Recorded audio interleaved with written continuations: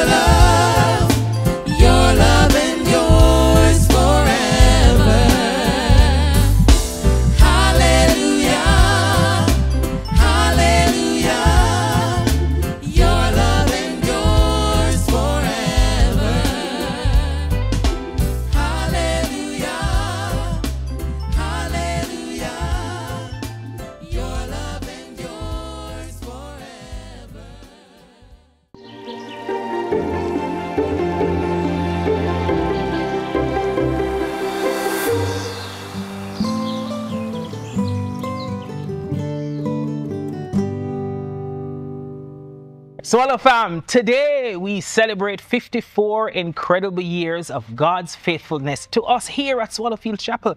Boy, we are thankful for His guidance and His provision through the decades, and for the many lives that have been touched and transformed by His love. Maybe you can even testify. Our speaker for today is our very own Pastor David, Uncle D, and he's going to be talking to us on the topic, good, to be or not to be. Our mission here at Swallowfield is to be and to make disciples of our Lord Jesus Christ. And we do this by, you know it, connecting, growing, and serving. This simply means that we help people to connect to God and to the Christian community of faith, the church. We help people to grow as faithful followers of our Lord Jesus Christ. And we empower people to serve wherever God has placed you in the world. So, whether you've been here from the beginning, which means you're a very well-seasoned swallow, or, up in age with a few grays, or you're joining us for the first time, or maybe you're somewhere in between, don't matter, we're very thrilled to have you here sharing this joyous occasion with us. And if you haven't already done so, I'm going to ask you, share the link with your friends and your family and subscribe to our YouTube channel so you can be connected to everything Swallow. Welcome to our 54th anniversary service. Let's worship together. Let's reflect on God's goodness as we look forward to the future with hearts full of gratitude and hope.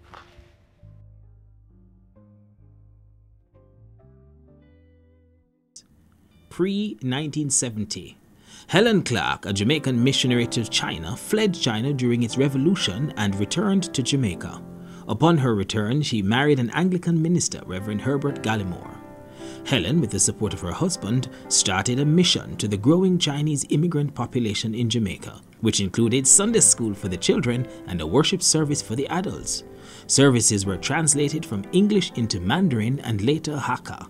The year was 1937. Uncles Eli, Cecil, and Dave were among those who attended the early meetings, and they each went on to become active members and played leadership roles in several local Brethren assemblies. They, however, continued to attend, lead, and serve the Chinese mission. As part of the mission, they would, on a regular basis, travel across Jamaica to preach the gospel. Uncle Eli would preach, and there was a quartet which included Uncle Cecil, and they would sing some songs. We went a lot to Clarendon, Brother White, from the Associated Gospel Assembly. Right. We went to, and also the Brethren in Lionel Town, Longwood, Hayes, Salt River, Portland Cottage, Rocky Point, Wow. and all those. Christiana. Eli, I didn't go into them, but he went as far as Montego Bay one time with a bus, You normally go on a Sunday? Yeah. So tell me what a typical Sunday would look like, Uncle Eli. I mean, because I know you were still in the church, so what a typical Sunday would look like? Morning, you attend the breaking of bread service. Yes. After the breaking of bread service in the Brethren Assembly, you have the Chinese mission. That's at what time now? 12:30. 12:30 Chinese. So breaking the bread in the morning, Chinese mission. And after that, we have lunch, prepare to go to country wherever we are, have asked to speak. Yes. So we usually use a very full Sunday. Some of the people had Sunday school to teach at their churches. Like my wife Inez. Yes.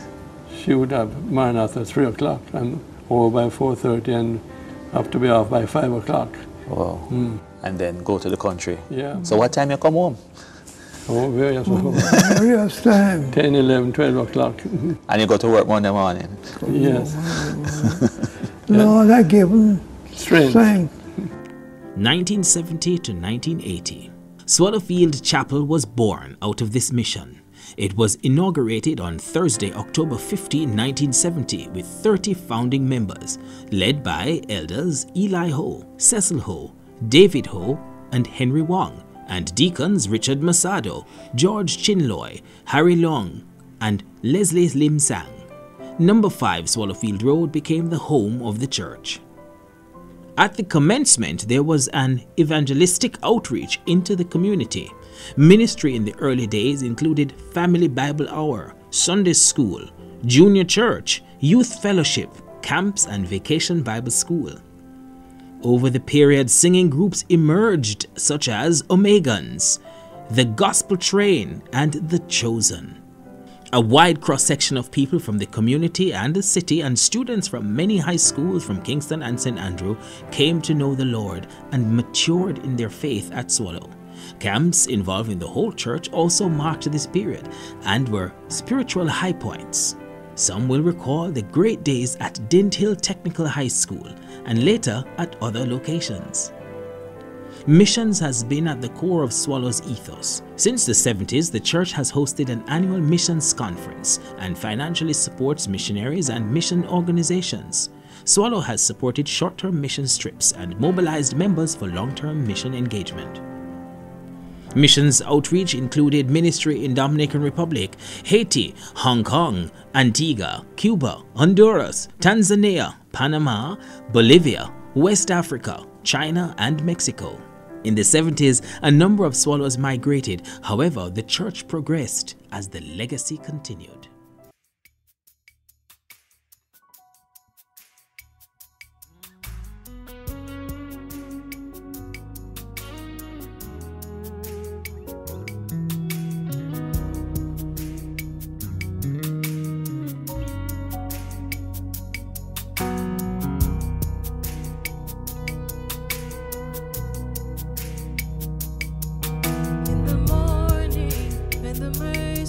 Are new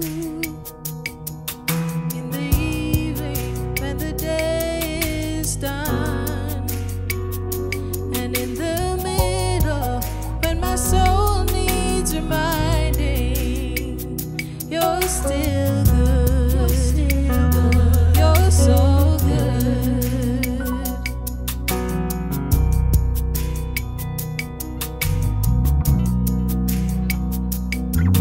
In the waiting when my heart is confused, and in the trusting when my hope feels lost, and in the harvest when I'm holding the promise, you're still good, you're still good, you're so good. After all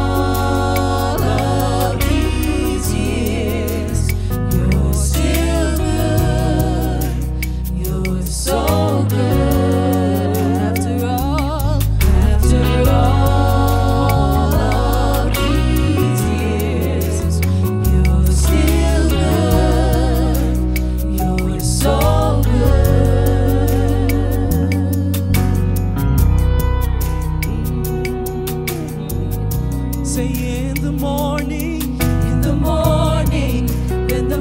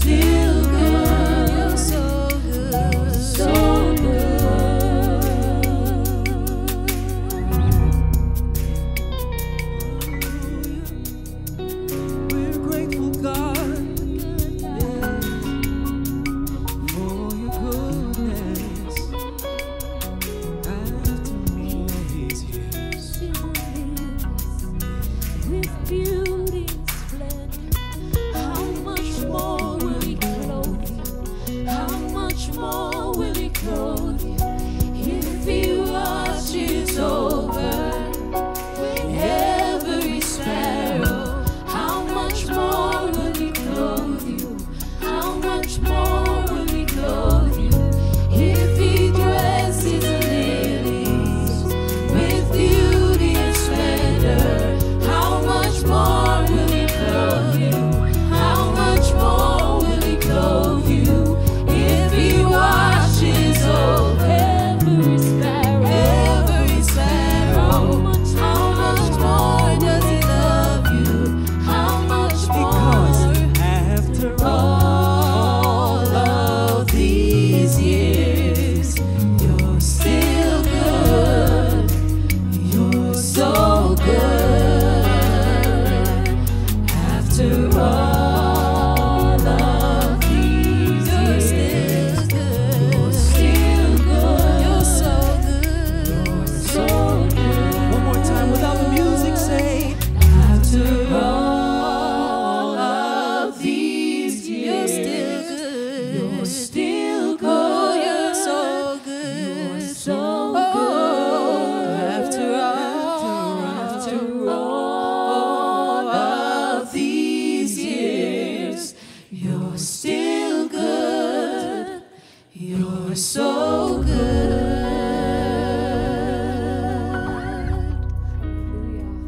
Greetings to all of you. It's so special to be observing our 54th anniversary. And for those of you who have been here from the beginning, you can feel a special pleasure. We have much to thank the Lord for, and now we're just going to offer Him a prayer. So let's just pray. Father in heaven, thank you for your love for us. Thank you for redeeming us and reconciling us to yourself through our Lord Jesus Christ. And we thank you, Lord, that you have taught us to pray and encouraged to pray. So, Lord, we bring all our fears to you. We just acknowledge you as our God, as our Lord, and the Lord Jesus Christ as our Savior. And Lord, we thank you for having allowed us to serve you over these 54 years. And we just rededicate ourselves and ask you to continue to guide us and bless us and strengthen us and help us to minister to all who we can. So, Lord, thank you. We just want to praise you again for having been with us through these years, and Lord, taking us from under 40 people to close to 1,000 and more at this time. We thank you for every area of our ministry. You have blessed us, Lord, in our Sunday school ministry, in our youth ministry, in our young adults ministry, and in our congregation. So we just want to worship you and thank you and just rededicate ourselves to you. Lord, we want to commit every ministry to you. Thank you, Lord, for our pastor, for our leaders, for all those who serve you in different areas. Lord, as we think of the areas in which you have used us in the past, Lord, we just pray that you continue to expand us. Lord, we know that there are those of us who, in the midst of rejoicing, they experience a sense of loss, and we ask you to comfort them. Those who are sick, not able to come out, Lord, those who are grieving for the loss of loved ones, we pray, Lord, that you would comfort their hearts and help them to hope and trust in you. So, Lord, we just commit ourselves to you. Lord, we want to intercede, not only for ourselves and this community, but for our country. So we ask you, Lord, to bless our government leaders, government and opposition. Lord, we pray that they would be able to live out their knowledge that you are God. And Lord, help them to carry out their responsibilities, Lord, with honor, with service, with integrity. And Lord, we pray for a nation of peace, that we can serve you. Lord, we know that there are wars and rumors of wars all over the earth. And we just pray, Lord, that you would intervene and raise up leaders, Lord, who can help to solve these problems. We think of war in the Middle East, Israel, and the surrounding nations. We think of war in the Ukraine, and of, Lord, various other wars that are at different parts of the world. So, Lord, we intercede and we ask you, Lord, to raise up peacemakers who can bring peace to our land. So, Lord, we commit every area of our service to you. Thank you, Lord, for every ministry. Thank you for everyone, that we would all feel, Lord, that we are part of your body. And Lord, we know that you love us and you want us to serve you. So Lord, as the song said, to God be the glory. And we give you all the thanks and praise. And we just recommit ourselves to you. We ask these mercies, this thanksgiving in Jesus' name. Amen. To be like Jesus, to be like Jesus, all I ask, to be like Him, all through life's journey, from earth to glory, all I ask, to be like Him. To be like Jesus, to be like Jesus, all I ask, to be like Him, not in a measure, but in its fullness, all I ask, to be like Him. To be like Jesus, to be like Jesus, all I ask, to be like Him, all through life's journey, from earth to glory, all I ask, to be like Him.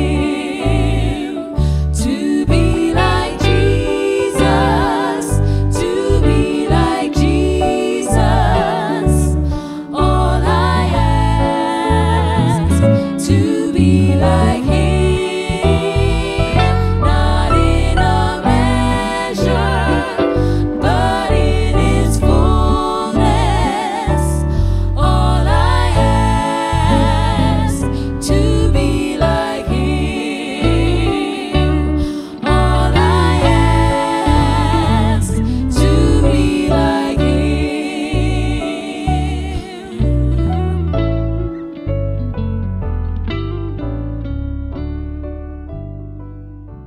Here's a look at what God has done in and through us over the past year. 3, 2, 1. Okay. Our children's ministry has seen Sunday school classes grow significantly, with an average of 145 students attending weekly.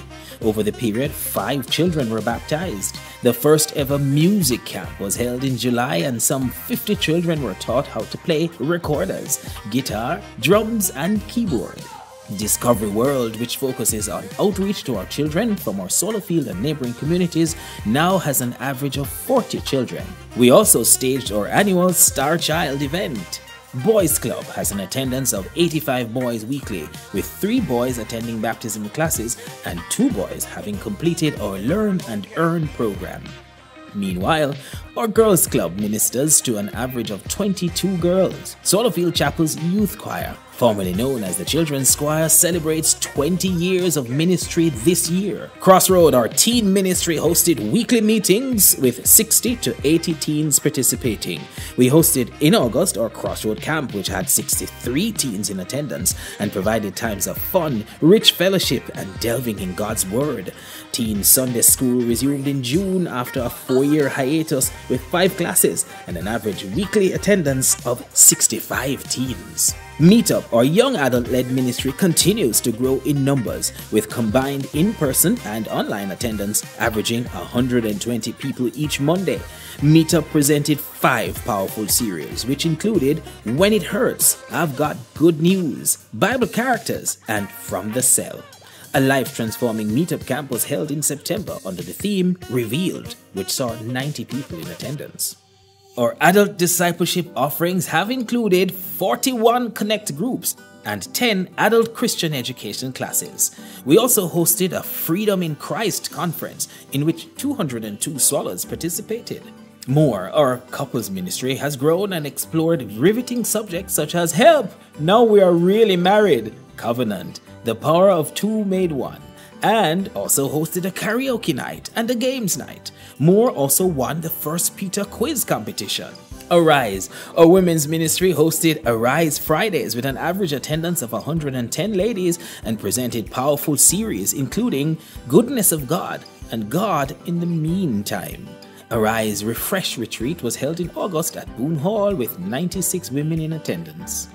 Mellow, our men's ministry, hosted Mellow Week and hosted monthly Friday night meetings with an average of 60 men. Featured topics including judgment, pass your test, decisions. Mellow also shared time off-site and had men from other local assemblies attend meetings. Monthly Bible studies are also held.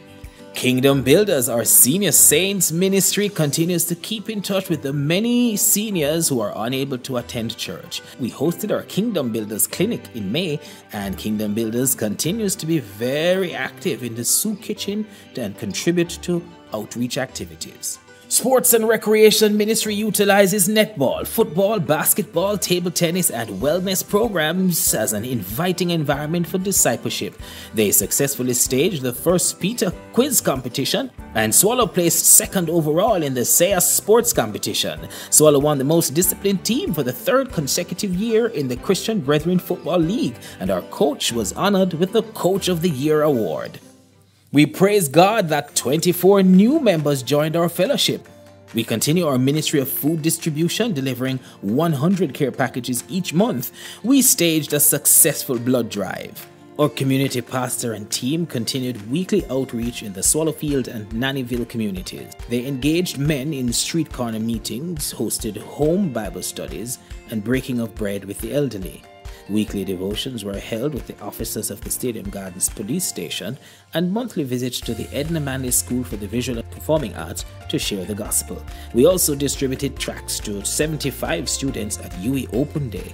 We continue our ministry and support of 4 rural churches, namely Central Gospel Chapel, Aleppo, St. Mary, Shiloh Gospel Hall, Maypen, Clarendon, Highgate Gospel Hall, St. Mary, Salisbury Plain, St. Andrew. 75 swallows participated in the training program for Fun in the Sun, and 25 people attended our evangelism training, Fire Shut Up in My Bones. We joined with the Church of God of Prophecy and other churches in the community for 3 Worship in the Streets. We also hosted a prison ministry leadership training in July. The prison ministry team continues to serve faithfully at Rio Cobre, Metcalf Street, and Kingston Central Lockup. Weekly, through our soup kitchen, we distribute 220 containers of soup. By way of overseas missions, 5 of our swallows joined the OA mission to London, England in September and report that 136 people received Jesus. The newly established Creative Arts Ministry has been active, delivering stirring dramatic presentations at various services. Our dance ministry hosted Kids Praise Dance Group, Sunday School Dance Interactions, Dance Catalyst, Dance Connection, and Adult Dance Ministry. Our educational institutions, Youth Reaching Youth and Liberty Academy at the Priory, had another good year. Youth Reaching Youth students continued to be discipled and performed well with commendable success in the CSEC and CAPE exams and impacted many with the gospel of Jesus Christ. Liberty Academy at the Priory continues to offer holistic discipleship and produced the 2024 top boy in the Primary Exit Profile exam, PEP. To God be the glory. In our teaching and preaching, we have covered themes including studies in the book of 1 Peter and the series God Speaks. We resumed 2 services in June and hosted male and female split services also in June. Our children's ministry, More, and Kingdom Builders each led services. And we hosted online and in-person believers meetings. We also spent time in corporate prayer and fasting, all-night prayer meeting, and thank God for those who faithfully join online morning prayer, which averages about 70 participants daily. We praise God as we saw 71 salvation decisions and significant numbers for recommitment. We celebrated the baptism of 22 people and dedicated 48 babies. Our brother Lenworth Kelly was installed as an elder. Over the course of the year, we also hosted a successful campus cleanup day. We say a big thank you to all who have served and continue to serve in and through Swallow, our beloved community. We give thanks to God for all He has done. To the only wise God, our Savior, be glory and majesty and dominion and power both now and forever.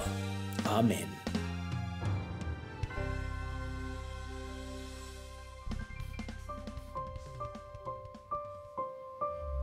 How can I say thanks for the things you have done for me?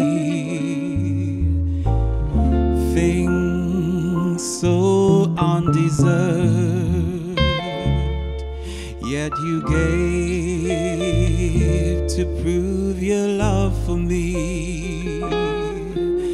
The voices of a million angels could not express my gratitude. All that I am and ever hope to be,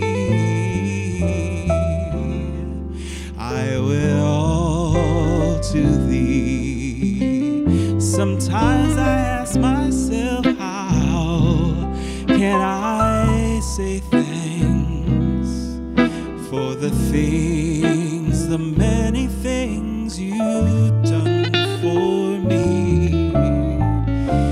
Thing after thing so undeserved,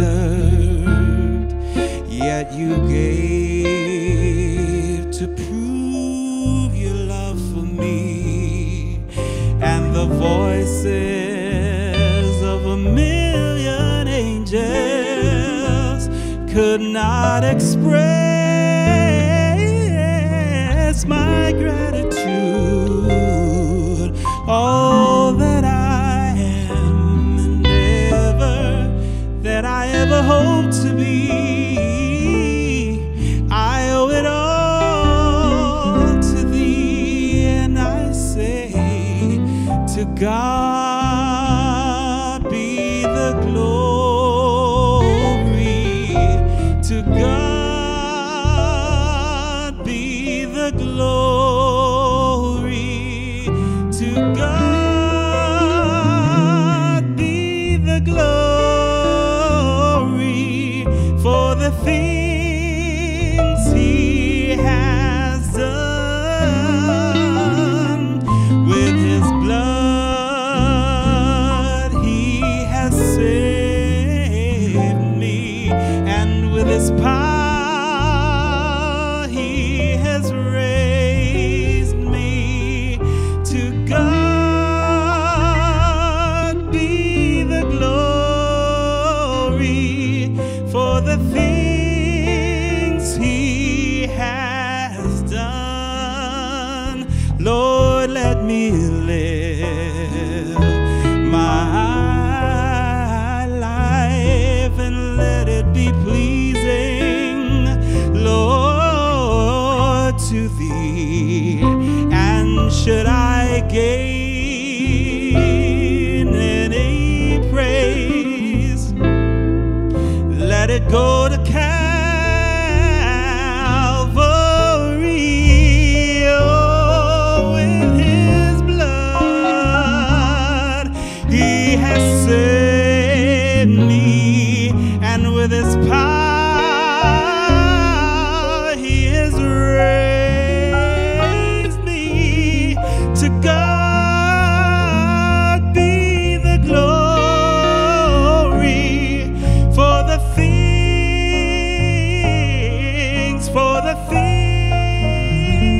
oh, for the things, so many things, for the things He has done.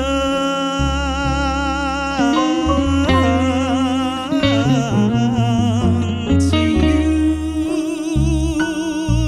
be the glory, oh, be our glory for the things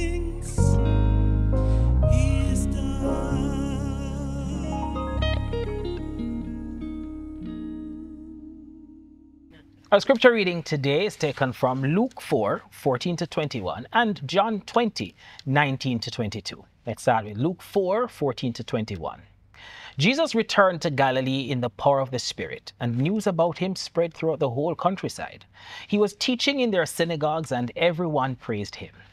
He went to Nazareth, where he had been brought up, and on the Sabbath day he went into the synagogue, as was his custom. He stood up to read, and the scroll of the prophet Isaiah was handed to him. Unrolling it, he found the place where it is written, "The Spirit of the Lord is on me, because he has anointed me to proclaim good news to the poor. He has sent me to proclaim freedom for the prisoners and recovery of sight for the blind, to set the oppressed free, to proclaim the year of the Lord's favor." Then he rolled up the scroll, gave it back to the attendant, and sat down. The eyes of everyone in the synagogue were fastened on him. He began by saying this to them, "Today, this scripture is fulfilled in your hearing." Now, John 20, 19 to 22. On the evening of that first day of the week, when the disciples were together, with the doors locked for the fear of the Jewish leaders, Jesus came and stood among them and said, "Peace be with you." After he said this, he showed them his hands and side. The disciples were overjoyed when they saw the Lord. Again, Jesus said, "Peace be with you. As the Father has sent me, I am sending you." And with that, he breathed on them and said, "Receive the Holy Spirit." This is the word of the Lord. We thank Calando for reading the scriptures for us. Happy 54th anniversary, Swallow. You know, I've been at Swallow from the very early days. What a blessing. Time certainly flies. I remember many years ago speaking with Uncle Eli Ho of blessed memory, one of the founding elders of Swallowfield Chapel. And he told me that he recalls seeing me walking down Swallowfield Road in my short pants on my way to church. I simply chuckled. This brought back fond memories of walking with my brothers from our home at 20 Swallowfield Road down to number 5. My parents were among the first from the Swallow community to become members of the church. Many others from the community also became Swallows. And you know, as I reminisce, I recall our vibrant Sunday school, youth fellowship, Easter camp, outreaches in Swallow, across the city, out of town, mission trips overseas, musical and drama productions, barbecues, family Bible hour on a Sunday morning, Sunday evening communion services, prayer meetings, care groups, plenty character building, life transforming ministries and activities. You know, that old house, which is at number 5, is a real treasure. It was home for a number of Swallows, literally, for a number of years. And for a number of us, it was like a second home. We had many after-school link-ups playing football. You know, I destroyed many shoes on that hard court over there. Volleyball, we played, you know, dominoes. We ate from Dolphus, that was our caretaker at the time, his pot. You know, we eat dumpling and ackee and saltfish and chicken back. It was wonderful days. I remember the days of miniskirts and dashikis and soles, you know, afro, crimpling, rejoicing. We rejoiced in the numerous baptisms, the births and marriages, and we laid to rest beloved Swallows who went home to glory. I was baptized at Swallow. That was in August of 1974. I met my wife at Swallow. We got married here. We had children. We have seen them married, and now my grandchildren, and in fact 4 generations of my family attend. From a fledgling small church of 30 in 1970, the church has grown significantly, acquiring property and expanding the reach of God's ministry to the nations, being and making disciples of our Lord Jesus Christ. We give God thanks for all who have contributed to the growth and ministry of Swallow over these 54 years. Can you say it with me? To God be the glory, great things he hath done. Hallelujah. You know, God, incidentally, our anniversary falls at the time of Heritage Week, National Heroes Day. And so it is also fitting to thank God for our national heroes and all who have contributed to the growth and development of our beloved nation, Jamaica. I also want to offer special congratulations to those, including Swallows, who have and will receive national honors. You know, over the last 2 weeks, we have been reflecting on the church and its role in the world. We noted that the church is not a building, it's not really a place, but is comprised of people who are committed to Jesus Christ as King and who represent Jesus and his kingdom in the world. We are called to the ministry of reconciliation. That is helping people to be reconciled to God, come back to God, and for people to be reconciled to each other. We are called to be a beloved community. On this our anniversary, I would therefore like to share further on our role as church. And I want to submit that as a people of God, we are called to be and do good in the world. Hence, I have therefore titled our message, Good, to be or not to be. We will explore what the Bible says about being good and what that means for us today. Genesis 1, the very first book in the Bible, records, in the beginning, God created the heavens and the earth, and outlines God's creative work over several days. At the conclusion of various aspects of God's creation, the author, Moses, says, and God saw that it was good. At the conclusion of God's creation, it is recorded, God saw all that he had made, and it was very good. I want to suggest that God is good and created a good world. If you agree with me, you can say amen. God is good and good all the time. The high point of God's creation was the creation of humankind, you and me, in God's image and likeness, the imago Dei. No other thing or creature bears this imprint of God and therefore shows God's prizing of human beings. The creation account also indicates a divine order of sexuality. God created us male and female. Both genders therefore share God's image and likeness, and I submit that the genders together in complement give best expression to God's image. This complementarity is affirmed in Genesis 2 as the solitary existence of the male is described as not good, and human creation is only complete when woman is made and brought to the man.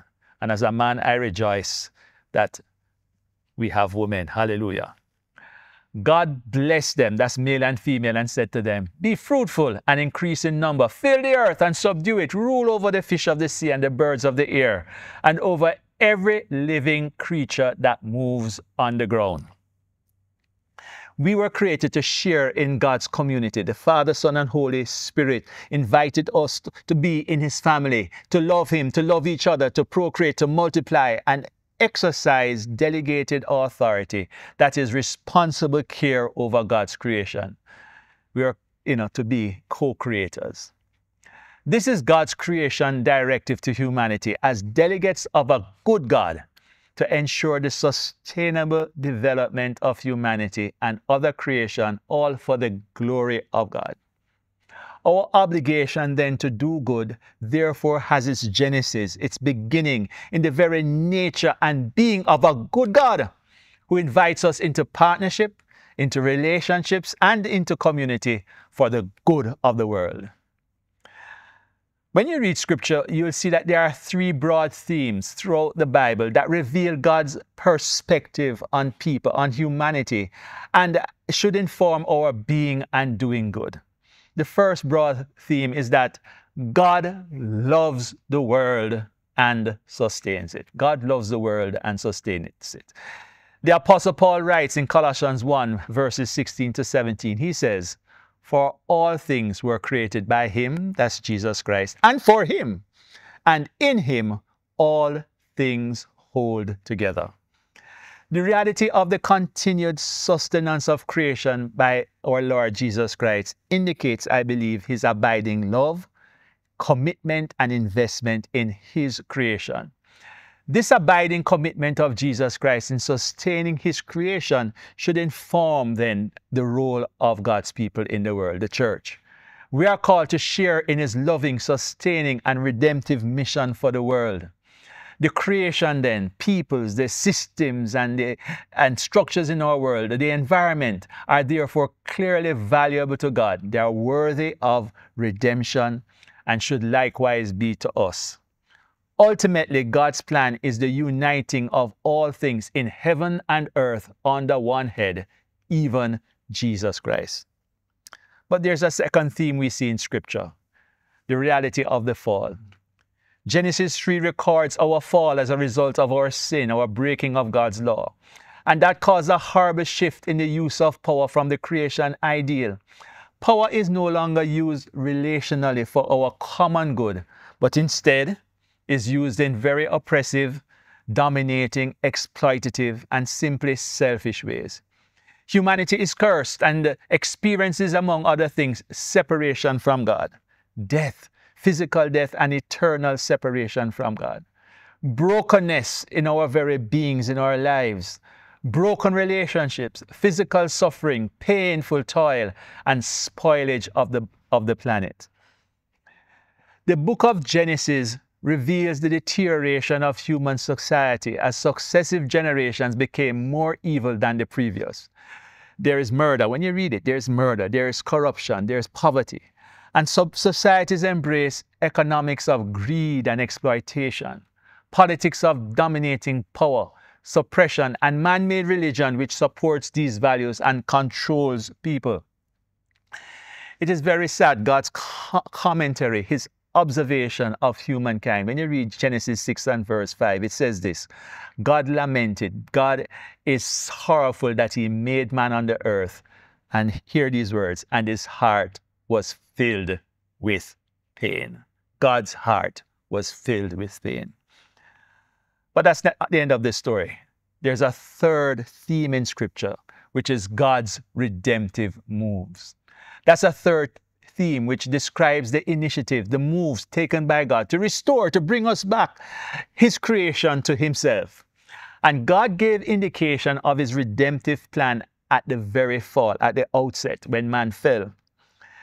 God said to the serpent, the Lord said to the serpent, I will put enmity between you and the woman, and between your offspring and hers. He will crush your head, and you will strike his heel. Genesis 3:14-15. The biblical record reveals the progressive unfolding of God's salvation plan. God's preservation of Noah and his family through the flood indicates God's desire to save humanity. The call by God of Abram indicates the further outworking of God's intent and the role a called out people was to play in executing God's salvation plan. As such, Abraham was told by God. God came to him and God said, leave your country, your people, and your father's household, and go to the land I will show you. I will make you into a great nation. I will bless you, and all peoples on the earth will be blessed through you. Genesis 15:1-2. I want to suggest that implicit in God's call and offer of blessing is a call to a restoration of God's creation ideal for Abram and his great nation, and for that nation to be a model and means of that blessing, that good for the nations, the ethnos, the people groups of the world. This theme provides biblical foundation, helping to clarify and define, I believe, what is the role of the church. Abram, look at it, he was called in and out of his family context, his father's household. He was called to be source of blessing. And God calls people firstly to himself, and then to be in the world as his kingdom community for the sake of the world, for the restoration of all human society to his kingdom ideals. The Bible records, however, the sad commentary of this chosen people, the Jews. They rejected their God and failed in their responsibility. Notwithstanding this, God pursued them relentlessly, his relentless love, as he sent his prophets to warn them of their error. And the prophets called them back to God and to do good. The prophet Micah captures precisely God's call on his people. Micah said in Micah 6 and verse 8, he says, he has shown you, O mortal, what is good. What is good? And what does the Lord require of you? To act justly and to love mercy and to walk humbly with your God. I want you to note and underline three broad themes there. The themes of justice, mercy, and humility under God. These are vital to doing what is good. I want to suggest that the word which best describes the kind of society God intends is captured in the Hebrew word shalom, a shalom community. A shalom community or society is marked by justice, mercy, and humility under God. There are some equivalent English words for shalom, words such as totality and wholeness and well-being, harmony. It is human flourishing. Shalom includes bodily health. It includes security and strength, a long life ending in a natural death. It means prosperity and abundance. It means successful completion of an enterprise. It means victory in war. Can I pause to ask, who among us longs for shalom? I do. Shalom describes a community, not simply the interior well-being of an individual or small group of people. Shalom is therefore, it's a political word, an economic word, and religious word that is meant to be corporate and society-wide, as well as personal, individual, and family-wide. This is the kind of society God intended for his people, Israel, and indeed for the world. I want to submit that the ministry of God's people in the world for its good is for the establishment of shalom. But Israel dropped the ball. Israel failed to fulfill its God-given mandate to follow God and to be ambassadors of blessing, good, shalom to the nations of the world. Isaiah prophesied and pronounced God's wrath against their injustices and folly. But alongside this word of rebuke, the prophet brought a word of hope and deliverance. I want to pause here to observe that notwithstanding their failure, Israel's failure, God still loves Israel and has plans to bring many from Israel into his kingdom. We should therefore pray for Israel and for the peace of Jerusalem, which includes praying for the salvation of all ethnic groups in Israel, in Jerusalem, all ethnic groups in the Middle East. Let's be praying for peace and let's be praying for salvation. Isaiah prophesied the coming of Jesus. Jesus, our supreme model. He would be source of deliverance and healing for the nations. He was to be born, we are told, in an obscure region, a region called Galilee. He would break the yoke of their oppression and set them free. And just as God delivered his people in the past from the hands of the Midianites by a very small band of soldiers led by Gideon, God would, through this seemingly insignificant deliverer, supernaturally deliver his people. The Messiah, Jesus the Christ, would, among other things, be Prince of Peace, which means the author and giver of all good, Prince of Shalom. And as we observe the word for peace in the Hebrew, it is really a rich and comprehensive meaning. Jesus' life and ministry is therefore supreme model and example of shalom in an individual and its strategic outworking for the transformation of society. If you want to see then how shalom ought to work itself out, how it looks in a person, look at Jesus and look at how he ministered. In this regard, Jesus' ministry was what we could describe as missional and incarnational. What do I mean by that? Missional means that Jesus went to people and proclaimed the gospel of the kingdom. He called people to repent and enter the kingdom of God. He went on mission. He reached out to people. His ministry was incarnational as he became or becomes fully human. He lives among the people. He lived among the poor, the humble. He served the marginalized. He served the vulnerable, those who are powerless. The reality of the incarnation, that is Jesus becoming a human being, is a powerful statement of God's love and solidarity with you and me, with human people, for our good. And it indicates the inestimable value God places on people of the world. John 3:16, very famous verse says, "For God so loved the world." Jesus' manifesto, which was read in our text, was very liberating. He says, "The Spirit of the Lord is on me because he has anointed me to preach good news to the poor. He has sent me to proclaim freedom for the prisoners and recovery of sight for the blind, to release the oppressed, to proclaim the year of the Lord's favor." In Acts 10 and verse 38, we are told that God anointed Jesus of Nazareth with the Holy Spirit and power, And he went around doing good and healing all who were under the power of the devil, because God was with him. Jesus ministered the whole gospel to the whole man. He healed the sick, whether in body, soul, and spirit. He announced himself as means of coming back to God, means of reconciliation to God. He taught with authority a new countercultural ethic revealed in his Sermon on the Mount, Matthew 5-7. His teaching focused on repentance, turning away from living for self and living in sin, and challenged us to inner change in the reordering and shaping of our behaviors and our relationships. Jesus rejected violence and called his followers to love their enemies, while showing a way to resist evil by what can be called non-violent direct action. Jesus was a humble, active servant leader. He was gentle and compassionate. He was, however, courageous and showed what it meant to have power under control. The word for that is meekness. He redefined power and confronted the powerful of the day, the uppity religious elite. He exposed their hypocrisy and their part in causing oppression and suffering to the weak. He called them out. His was the sword of truth. He never ever lifted up a physical sword, but he lifted up that sword of truth, the word of God. He lived and spoke truth. He uncovered deceptions and lies which supported the world system and the powerful exploiters of the age. Jesus was strategic, he was incisive and penetrating in challenging those who oppressed others. As Prince of Peace, his offer of peace was costly and meant embracing the price of conflict and struggle.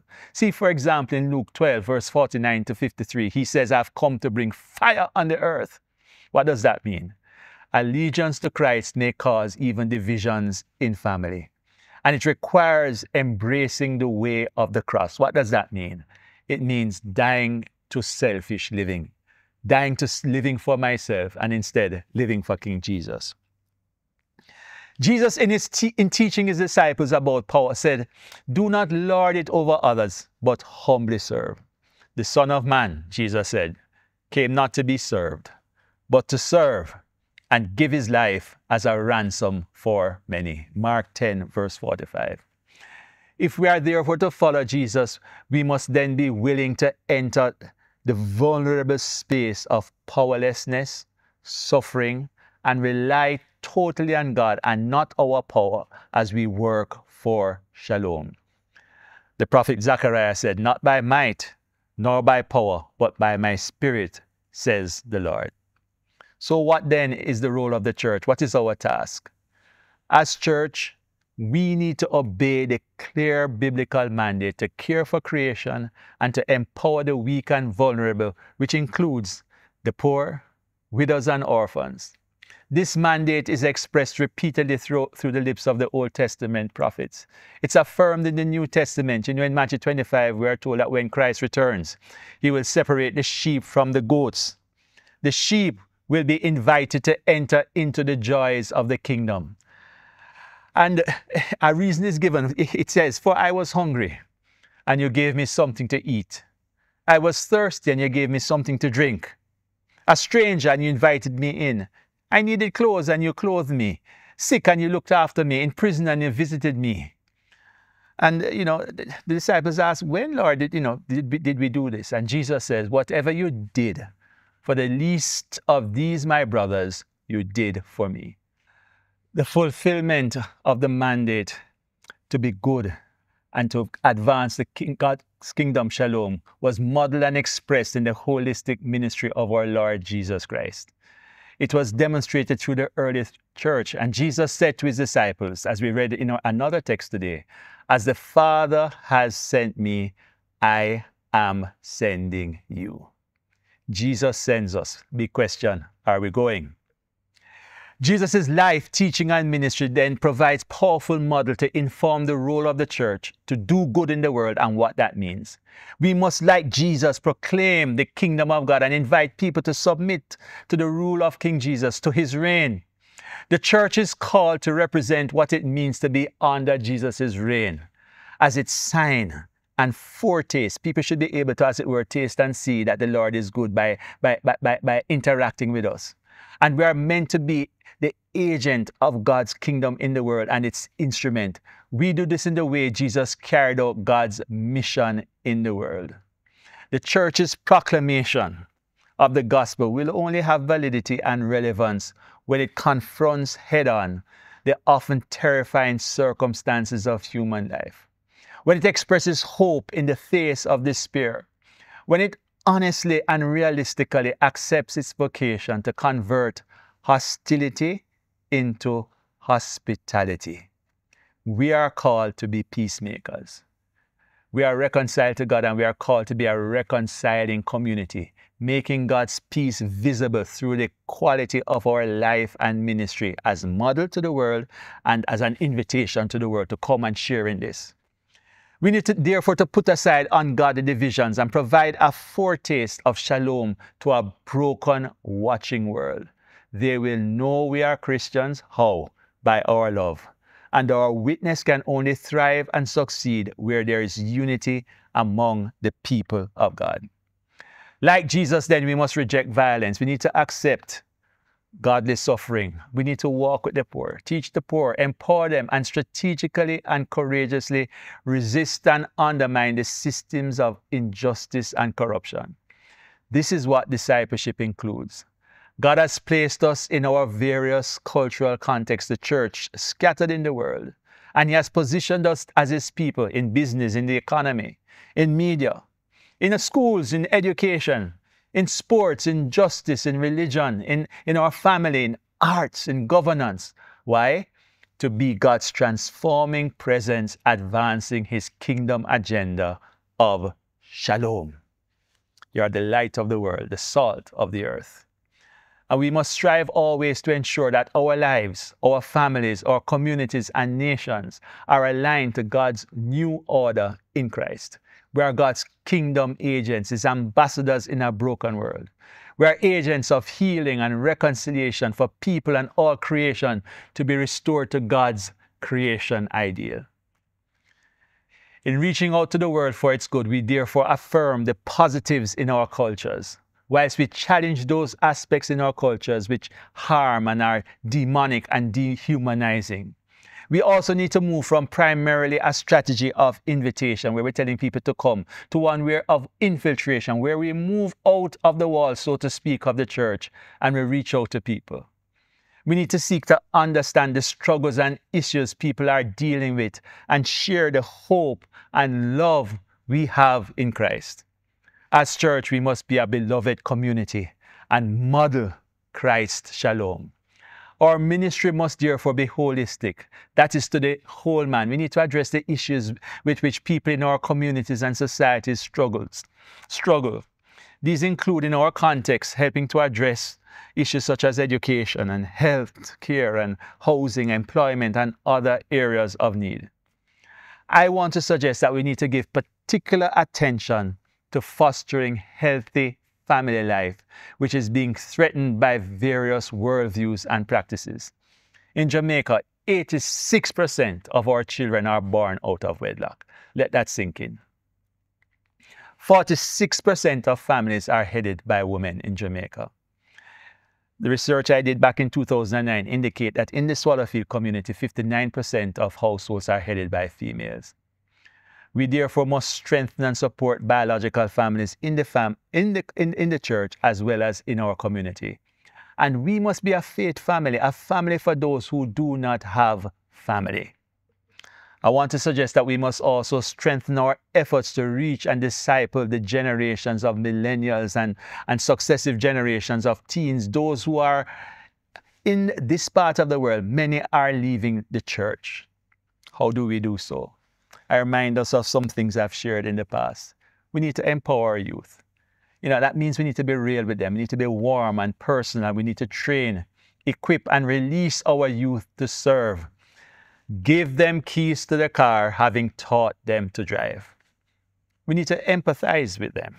Instead of judging or criticizing, we need to step into their shoes, recognize the unique challenges they face. For example, the issues such as gender fluidity. Is that really true? family breakdown, mother and father wounds that our young people are wrestling with and dealing with. You know, when you go and you're wounded in life, there's a way that if you don't address these appropriately, it come out sideways and it hurt other people. The stress, we need to try and understand the stress they are under, the mental health challenges, the anxiety and depression. As the people of God, we need to take Jesus' message seriously. Instead of parroting Bible formulas and claims, we need to welcome young people into a Jesus-centered way of living. We need to share our stories of failures and successes by God's grace. We need to help them to work to figure out God's unique call on their lives. I'm saying to us, let's embrace our young people's doubts about faith and walk with them. We need to be a beloved, warm community. We need intergenerational friendships. Everybody has a place at the table. You know, my grandchildren, my children, my generation, my parents, everybody has a seat at the table. It takes a village to raise a child.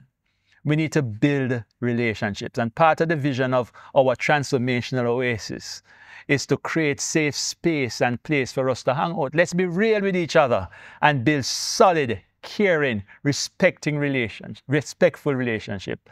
Let's practice hospitality. That's a big thing, hospitality. And we need to be inclusive. Let's look for creative ways to tangibly support and involve all generations in all we do at Swallow, across all ministries and across all of our teams. Let everybody be involved. And we also need to be good neighbors. Instead of condemning the world, we need to enable our young people to neighbor well, both locally as well as globally in this global village. Let's help them to find purpose. Graciously loving unbelievers. You know, people oftentimes need to feel they belong before they believe. Let's do good together, dealing with issues of justice, the care of the environment, beautification of our broken neighborhoods, helping the weak and indigent, community service.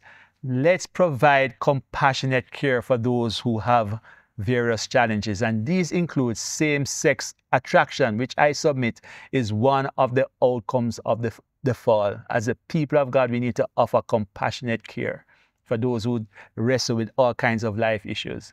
There is healing and there is hope in King Jesus. If you agree with me, you can say amen. And we also need to speak prophetically. From a position of holistic outreach, reaching out to the whole man, the whole gospel to the whole man, the church earns, I believe, credibility to speak prophetically. That's God's now word, His now word, what He's saying now to our families, our communities, and nation. Prophetic speaking, I believe, should flow out of our prayer and fasting. We are called to be a house of prayer for the nations. As we see what is happening around us as a people of God, big thing we need to be doing is praying. I believe as church, we must advocate for good governance to ensure proper stewardship and accountability for our nation's resources. And we need to be vanguard in seeking to root out corruption. We need to be concerned about our environment. Issues such as climate change, we see the impact and the effect. Racism, issues of refugees in our world. The issues of unwanted children, unborn children, and issues of abortion. We need to be concerned about that. We need to be concerned about freedom of religion, freedom of speech. We need to be concerned about the LGBTQI+ agenda. We need to be concerned about terrorism. We need to pray. We need to be God's kingdom voice and model in the world. We speak. We are called to speak for the weak and promote justice. Where there's discrimination, where there's destructive conflict, violence, and oppression, the church needs to be Christ's voice calling for repentance. We need to be like Jesus and sacrificially serve. It may involve laying down our lives if necessary. We must promote, we must foster truth speaking, justice, forgiveness, restitution, and reconciliation. This is sometimes dangerous ministry, but necessary work if there's to be healing and reconciliation.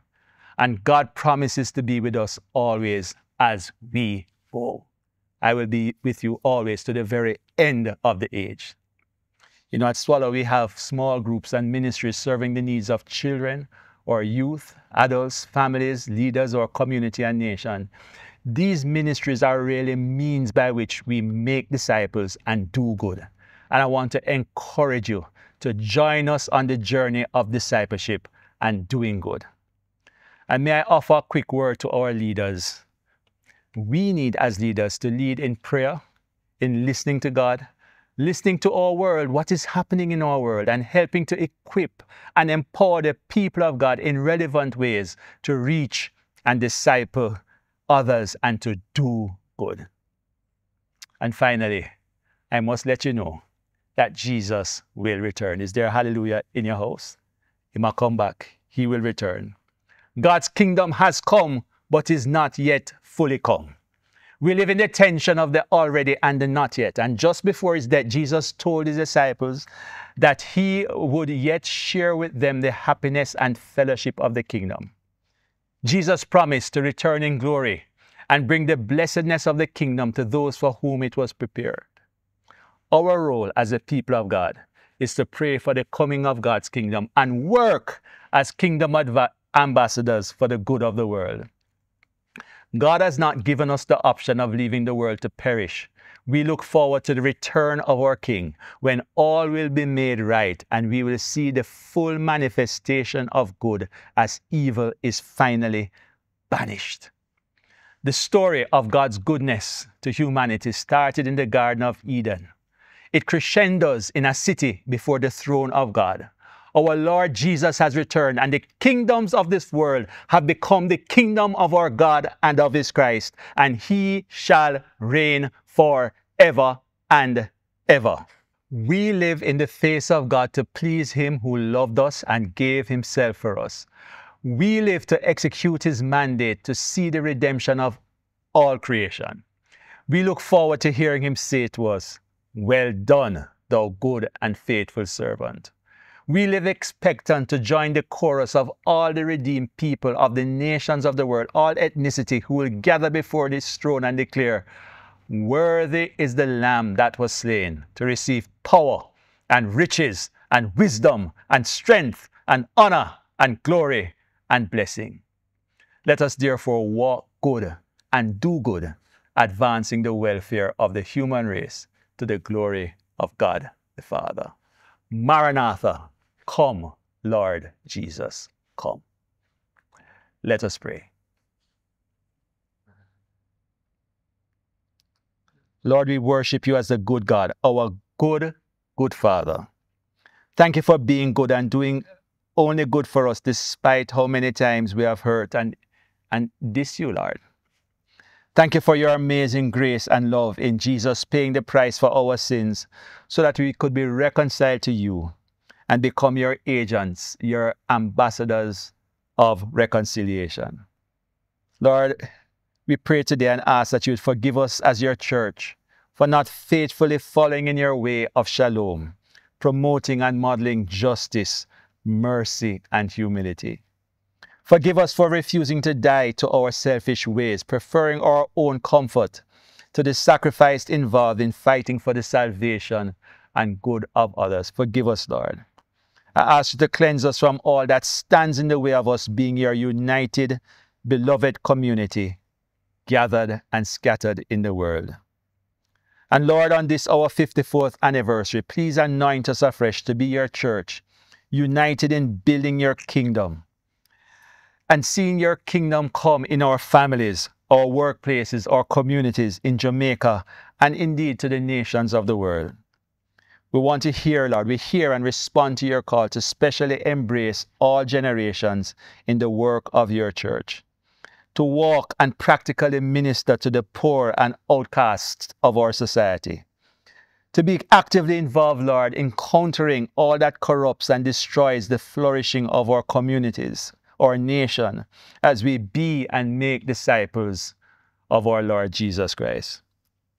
Help us, Lord, to each grasp a clear understanding of our individual role in your big picture and to faithfully obey your call on our lives. For us who have started strong, Lord, but have as it were fallen off the wagon, Lord, consumed by distractions or our own pain, I ask you, Lord, please refocus us, heal and restore us to your fulfilling, holistic mission in the world. As your church, Lord, we declare that we will walk good and do good, not by might or by power, but by your Spirit, O Lord. We pray this in Jesus' name. Amen and amen. There are some of us who are listening today to this message and you don't know Jesus yet. You have not come as yet into the kingdom. If that's you, the good news is today is the day of salvation. Today you can come into that experience of shalom. It starts by acknowledging that you're a sinner in need of salvation and asking Jesus to forgive you of your sins and invite him to be the leader, the ruler of your life. Wherever you are, wherever you're listening, you can do just that. In your own words, just cry out to the Lord and ask for forgiveness of your sins and invite Jesus Christ to be the ruler of your life. And the word of God says, those who call upon the name of the Lord shall be saved, shall be delivered.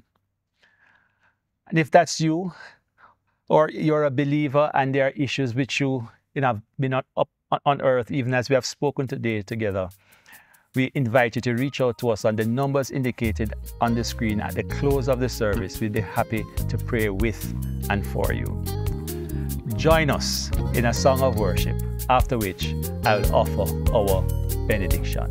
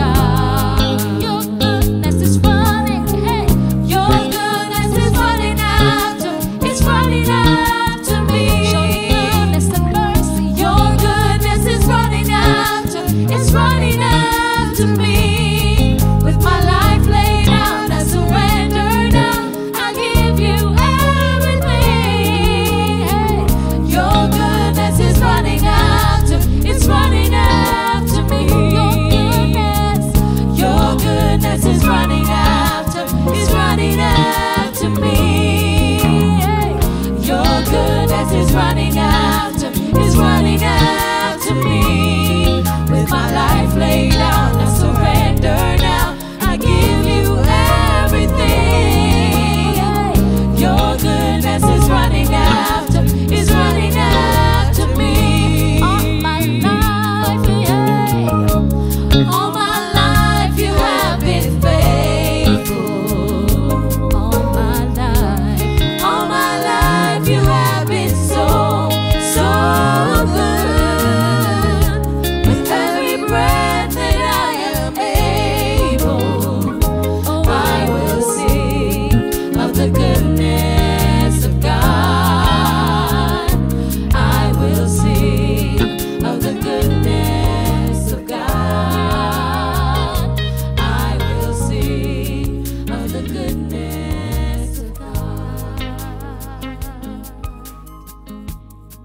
Let's now share our benediction.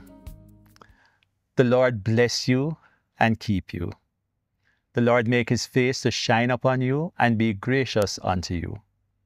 The Lord turn his face towards you and give you his shalom, his peace. In Jesus' name, amen and amen. God bless you. Happy anniversary. Walk and live good.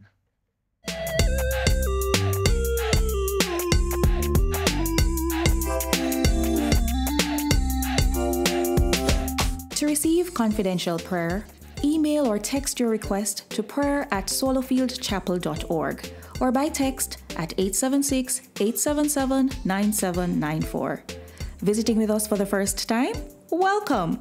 We invite you to complete the contact card in the link below to connect with us. God bless you. Thank you for giving cheerfully. Here are a few convenient ways to do so. 1. You may deposit your tithes and offerings in the drop box at the church office at number 7 Mondays to Fridays from 9 a.m. to 5 p.m. Tithes and offerings can also be done by direct online deposit to our Swallowfield Chapel BNS New Kingston current account, number 804161, branch number 50575, or click Give on our website, swallowfieldchapel.org. Donations for food care packages should be so indicated. Join us at 5 p.m. at number 9 as our youth choir celebrates 20 years of ministry with Every Praise, an evening of worship and thanksgiving to God. Invite family and friends and let's celebrate these milestones together. Also, you need a ticket to enter the concert. You can get your free tickets for the concert in the foyer after the service. We'll resume 2 in-person services on Sunday, October 27 at 8 a.m. and 10:30 a.m. The Jamaica Fire Brigade will be celebrating Fire and Life Safety Awareness Week with a national church service right here at number 9 during our second service at 10:30 a.m. This is a communion Sunday. However, communion will only be done in the first service at 8 a.m. After the second service, the Jamaica Fire Brigade will conduct a march past on Swallowfield Road. There will be no ACE class today, and classes will resume on Sunday, October 27. There will be no meetup this Monday as we celebrate National Heroes Day. Meetup resumes on Monday, October 28. Tell a friend to tell a friend. Tickets for the Emerge Dance Workshop will be available in the foyer after the service. For the links to these and other activities, visit swallowfieldchapel.churchcenter.com. May God bless you all as we worship together.